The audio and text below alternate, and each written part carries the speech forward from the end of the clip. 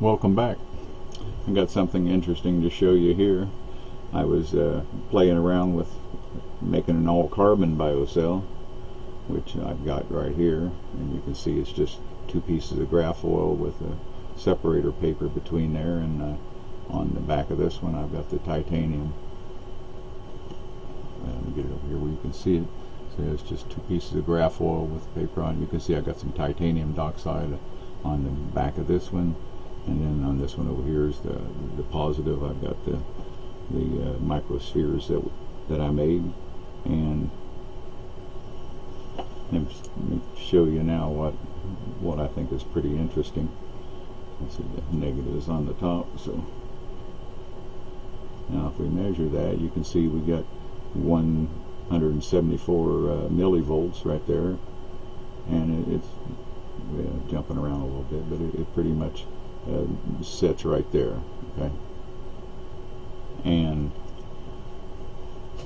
it produces some amps too, not much, but a little bit. Now what's interesting though is if I take this piece of zinc and just lay it on the top of it there and then measure it, look at there, it doubles in the about, and it's climbing. Now you might think that, well, you're just adding a current collector to the thing, but I think it's more than that, because why is it charging? Why is it self-charging now and it wasn't before? And there's nothing on that. I mean, that's dry on there. There's no electrolytes or anything. That's just the piece of zinc sitting on top of the graphite.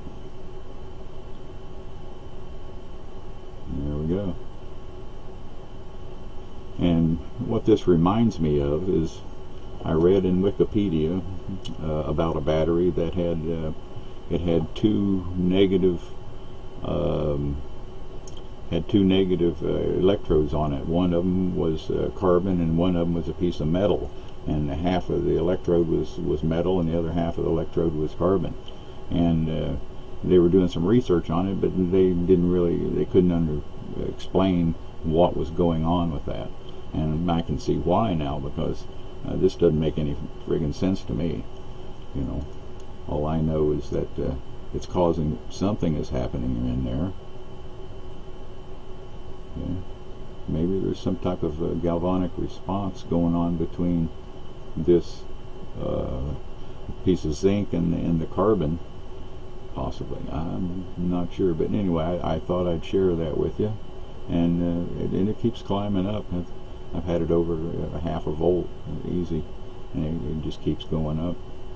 I don't know where it'll peak at, but I thought that was real interesting, because without that,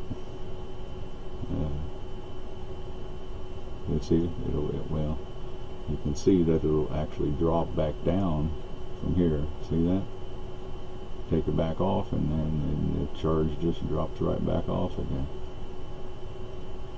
So anyway, this was my first experiment with an all carbon biocell. No metal in it at all.